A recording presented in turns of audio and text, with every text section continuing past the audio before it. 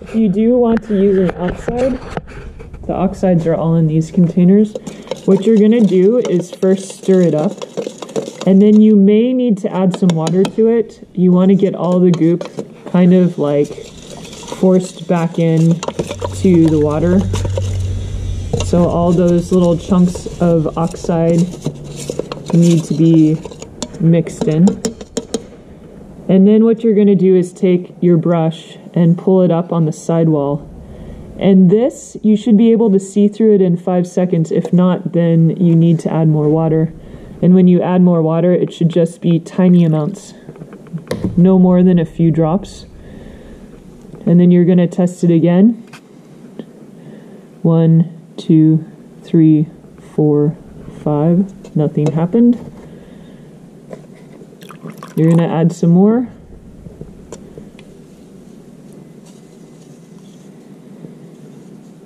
1, 2, 3, 4, 5. Nothing's happened. I'm going to add a lot more because this stuff is feeling rather thick.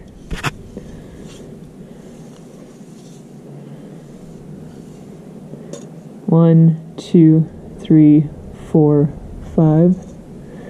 A little bit more. I can start to see it breaking a tiny bit.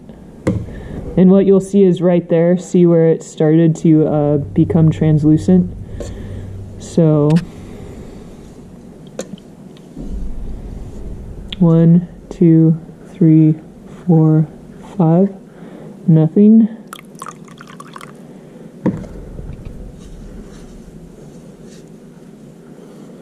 One, 2, 3, 4, 5. Nothing.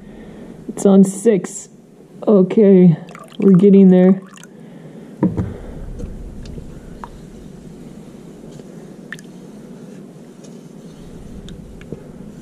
One, 2, 3, 4, 5, 6, 7. See how it's starting to break? You can see my finger. So I'm going to put a tiny bit more because we want it on 5 seconds. Hopefully I didn't get too much. 1, 2, 3, 4, 5. See how you can see my finger now through the back? That's exactly how you want it. Then what you can do is, on something that's glazed already, you can paint a pattern onto that thing just by stroking on the piece. But only on top of glaze, not on top of raw clay. So I could put it in here, but I don't want to put it in there because I don't want that in there.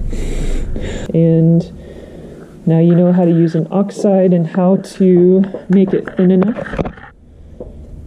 And then I'll wash that out, clean this up, put this away, back where all the other ones are. And that's blue-green's the only one that's been worked on, so all these might need some extra water just like I just did. So that's on you guys to do. And if you get it too thin, it's just not going to show up very well. And if you get it too thick, the oxide tends to crack. So just be aware to make it just how I showed you in the video.